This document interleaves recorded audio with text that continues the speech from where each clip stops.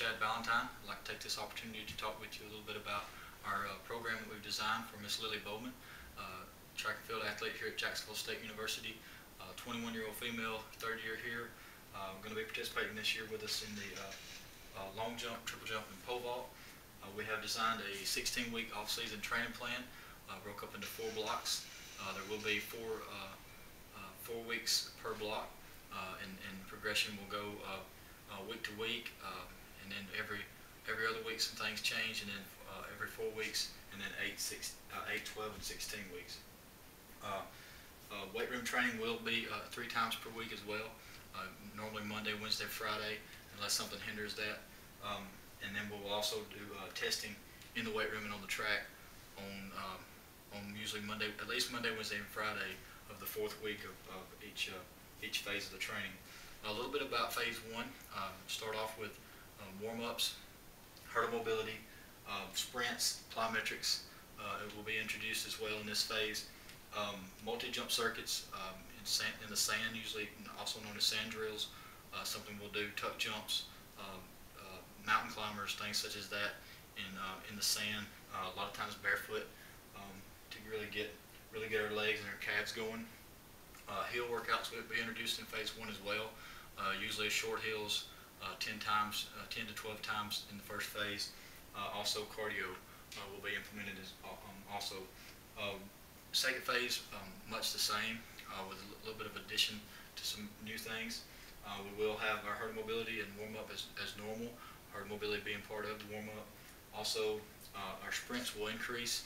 Our sprints that we're doing in phase 1 will increase distances metrically. Also, the plyometric circuits will increase as well. So if we were doing 2 times 40 meters in phase 1, we'll likely be doing 2 times 60 meters in phase 2. Maybe even add a few additional plyometric moves as well. Med ball circuits is something else that's also introduced in phase 2 for this particular athlete. Also, we'll in some cases in some part of the time replace the hill workouts with the stadium workouts at this point. They're a little bit more specific, more jumping involved, and a little bit more taxing on the legs, and more specific to what Lily will be doing with long jump, triple jump, and pole vault. Cardio will remain in phase 2, but will be a little bit lengthier. Maybe a 12-minute run becomes a 15, 16-minute run throughout the second phase. Also, we will introduce event-specific work at this time. This is very important.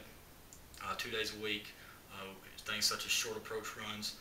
For the pole vault, maybe doing some sand drills to begin with, and then work our way back from the sand up the runway, and then eventually short approach run on the actual pole vault runway, and working our way back from the mat and adding distance to those as well.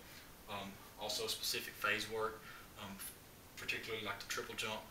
We'll be doing things such as using rings and mini hurdles and maybe even cones to try to lengthen the first and second phases of the triple jump. Also, this will continue through phase 3. Everything will be increased. The distances and the times, as well as the reps and sets, will be added to in phase 3 and on into 4. Once we reach the 4th phase, everything will pretty much get to its max peak, if you will.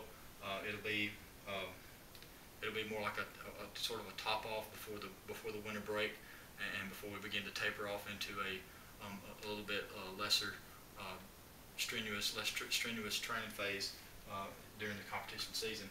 A little bit of a breakdown of each section of the daily training. The warm-up is usually going to consist of 800-meter jog with sprint drills and dynamic flexibility, and then hurdle mobility. Static stretches is also implemented at this time. Normally that's something that we don't implement mandatory, but it is something that they can, if they need some extra stretching, if they've got some tightness in the thighs or something, they're welcome to do those. And it usually is done two reps for a 15-second hold. Hurdle mobility is twice a week throughout the 16 weeks. We'll be doing those on Monday and Wednesday typically. Start off the first 2 phases. For for the first 8 weeks. In other words, we'll do 2 times 10 hurdles on Monday, 2 times 6 hurdles on Wednesday. When we transition to phase 3 and phase 4, we'll switch over to 2 times 12 hurdles on Monday and 2 times 8 hurdles on Wednesday. Weight training is 3 days a week, typically Monday, Wednesday, Friday, as long as nothing changes throughout the season. Sets, reps, and weight is formulated through through a spreadsheet, and it's set up so that Lily and any other athlete will be able to actually enter their weight, their power clean 1 rep max, their bench 1 rep max, and squat 1 rep max, and it will formulate throughout the entire program what they need to lift, and the reps and sets are already on there as well. So very easy. That will change every 4 weeks. They can re-enter their weight as they get stronger and quicker, and those things they can change those by re-entering their weight, re-entering their max reps, and that'll alter some of their weight training. Plyometric circuits typically just broken out into circuit A, circuit B. Circuit A is a small set of drills, mainly usually just a lengthened version of sprint drills. So things such as karaoke, A skips, B skips, butt kicks, backwards run, things that are not too taxing on the body. Those are circuit A is usually done in the first phase, especially the first 2 weeks before the second phase is introduced. Once the second phase is introduced, it's usually primarily the one we'll use specifically for Lily and the jumpers, because it is a large set of drills. It includes more bounding. There's a lot of alternate bounding, single leg bounds, frog jumps, and broad jump type stuff. It's a lot more event specific.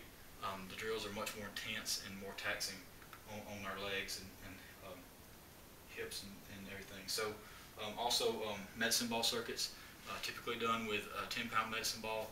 Can be heavier, can be lighter. Just depends on the situation.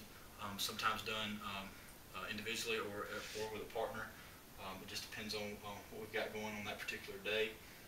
We will increase the sets and reps of those throughout the 16 weeks of training.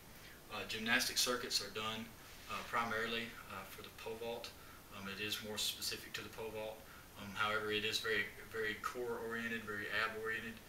So as we do our ab workouts 3 days a week with weights, sometimes we may implement these with other individuals as well, but the pole vaulters in particular will be the ones participating in those. To kind of bring it all together, one of the main things, and probably the most important thing, is communication between the coach and the athlete. It is very important throughout the 16-week program leading up to the winter break that we're very in tune to what the athlete's doing, and they're in tune to what we're doing on the track, so that they're not overdoing, they're not getting extra work in outside of what we're doing. It's designed to be unique to the individual, and it is strenuous on the body. So any added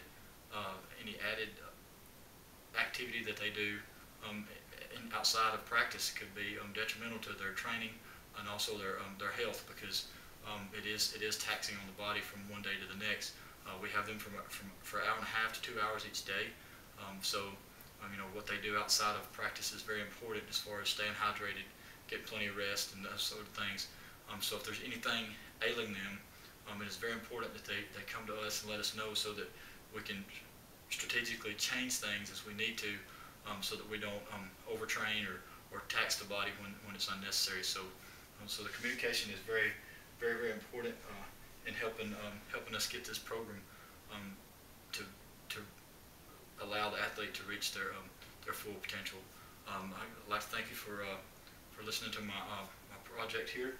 I appreciate it, and thank you very much.